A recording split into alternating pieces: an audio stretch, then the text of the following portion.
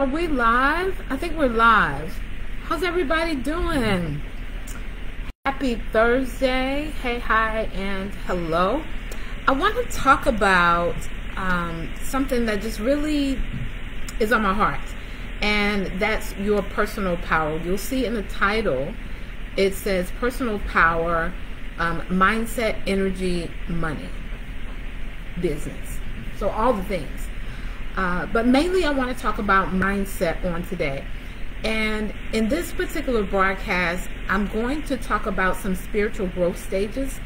And I normally reserve that for a different platform. Now, if you're watching me on YouTube, then we talk about all the things: inner work, healing, business, mindset, all of them. But I normally reserve the inner work and healing for my other pages. But I think that it's time to really, I think I may have introduced it over here a few times, but I want to talk a little deeper about it today because I understand that it's a huge aspect for what transpires in your business.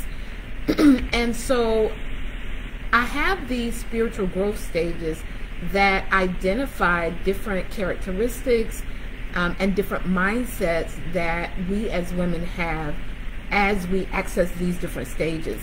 And that first stage is the standard cis stage.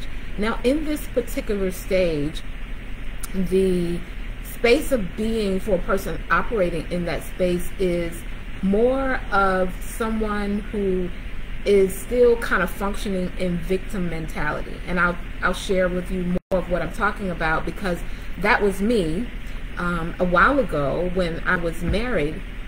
There was a space and time where I was so focused on how I was being victimized, because even though the goal is to not be the victim but the victor, it doesn't mean that you aren't being victimized. It doesn't mean that people aren't doing things that are not fair to you. But in this particular stage, a woman is still operating in victim mode, so everything is everyone else's fault. They have not stepped into a space of full responsibility. And this rolls over not only in their relationships, but how they live out their life.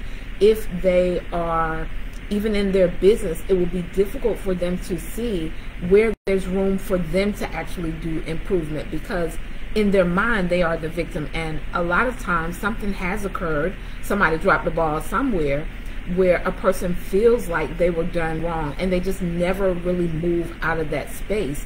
Now, oftentimes when a person is in this space, you don't have to get therapy. So I didn't go to a therapist. I think me being a life coach and having been certified, I was able to coach myself. But for many people who find themselves in this stage, it may be necessary to get therapy, because what happens is it makes it very difficult for you to be able to move forward and really process things in order to move forward in your business.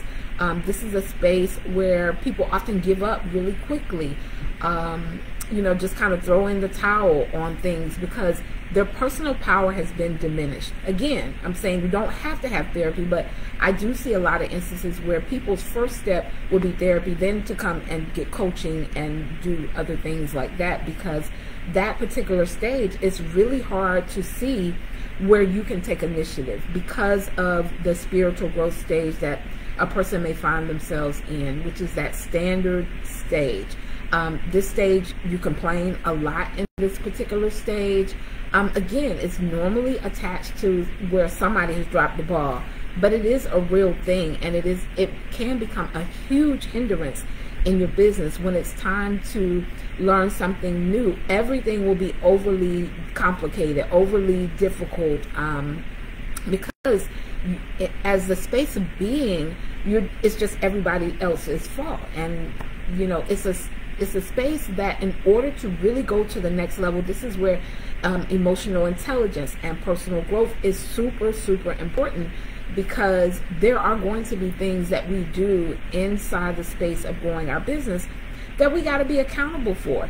There will be moments and times where it feels like maybe it's not working or things have slowed down, and if you're operating in the victim mindset, you won't see yourself as having the personal power to be able to do something differently. Now, this actually, if we had to talk about a growth mindset and a fixed mindset, this is where that space would be. So a growth mindset, someone who's operating in a growth mindset, they feel like even though it's something they don't know how to do, they can figure it out. The possibility of them being able to figure it out is very likely. They're in a space of possibility, and just everything is from a, what would be the word that I could use for that? Optimistic. They're very optimistic. A growth mindset is very optimistic, whereas a fixed mindset will see something. If they get it wrong, like the first time, they immediately just throw in the towel. They say they can't do it. That's a fixed mindset. That mindset is normally operating from a very low vibrational space of fear. So fear is normally running the show for people when they're in that fixed mindset. There are going to be things in our business and in our life that we're not going to get right the first time. And if that mindset is the space of being that you're in, it will keep you in this comfort zone that you're not really comfortable in. You will have something that's very similar, but your mind is making it like overly hard because you are in that space of being the victim. So if it's everybody else's fault, it means that you don't have the power to fix it. The mindset, that's what that mindset is saying. And so oftentimes, the person who finds themselves in the standard sis stage is operating in a fixed mindset. Again, their personal power has been diminished from some incident, something that has occurred for me. I just felt like everything was my spouse's fault. Although there were things that he was doing, as long as I kept that mindset, I couldn't come out of my situation. It wasn't until I no longer saw myself as a victim, until I began to step into a new growth stage, spiritual growth stage, a new space of my personal power, so that I could do things differently. Imagine, so I was married 14 years. I ended up divorcing. I left my marriage home. The decree was I could either keep it and do a buyout and give him the money, or, he could have it, do a buyout and give me the money. I chose a completely fresh start. There's no way I could have chosen that high vibrational move if I was still in the space of being a victim, because I would have felt like there's no way that I could do this, right? Because I would have given most of my power away.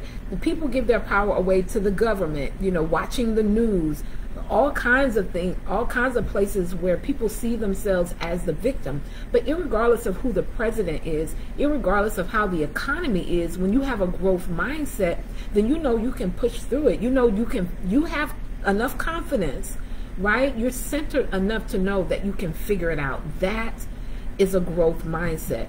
And I wanted to talk about that today because I've seen it hold people back tremendously, where something that's supposed to be really, really simple is always difficult. It's always hard. And it's almost as if when a person is operating in that standard cis stage, they're actually looking for things to be wrong. They're looking for things to go wrong because they're in their mind, they've already decided that they can't make it happen. So they have to find things that line up with this mindset that they have. Does this make sense? Let me know if this makes sense. And unfortunately, I can't see. Let me see if I can see the comments.